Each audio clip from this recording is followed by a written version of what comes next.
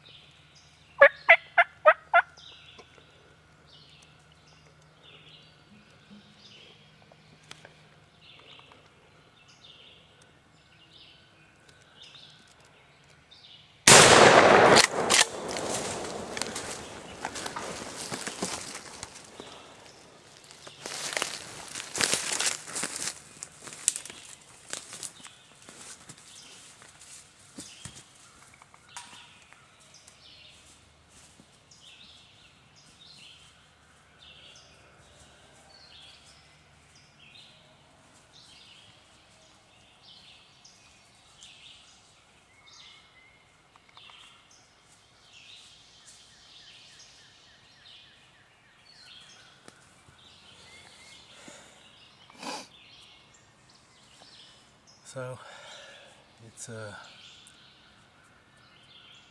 killed a jake bird. I know it's not kosher to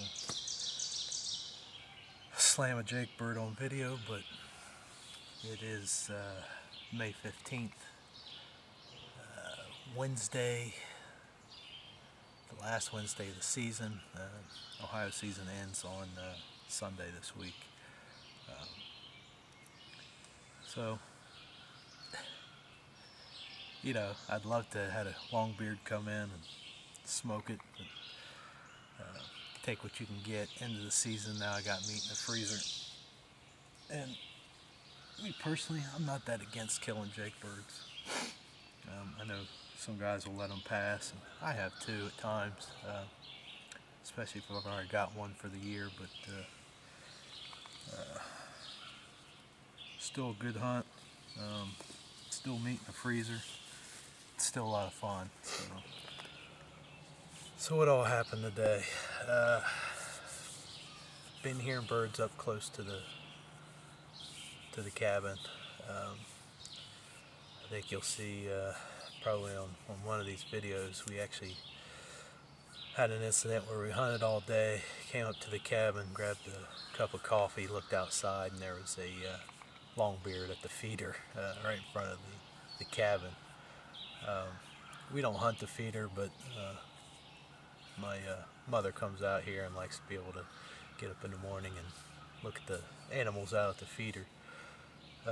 However, came in here today, got here early, got here, plenty of time, set up where I thought they would be, and of course where you think they are is where they're not supposed to be is where they are. So just heard a gobble. So anyways, not much gobbling.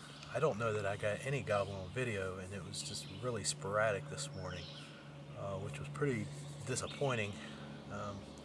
But I did hear some gobbles a ridge or two ridges over.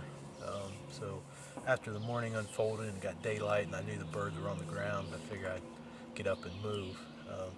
And so I came over to what used to be a set of pines. It's starting to thin out and become hardwoods now, but we've had a lot of success here in this little set of pines.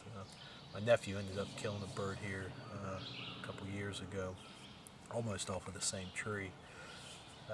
Anyway, so I go to set up, and I hadn't heard any gobbling for about 20 minutes, maybe longer. I sit down, get the camera up, hadn't even made a call, and I look over and there's Jake standing there checking me out. I don't think at that point he knew exactly what it was. So by that time I had the camera set up, I was almost ready to go, so I clicked the record button, panned over, and when I did that I saw a couple more Jakes coming up the hill.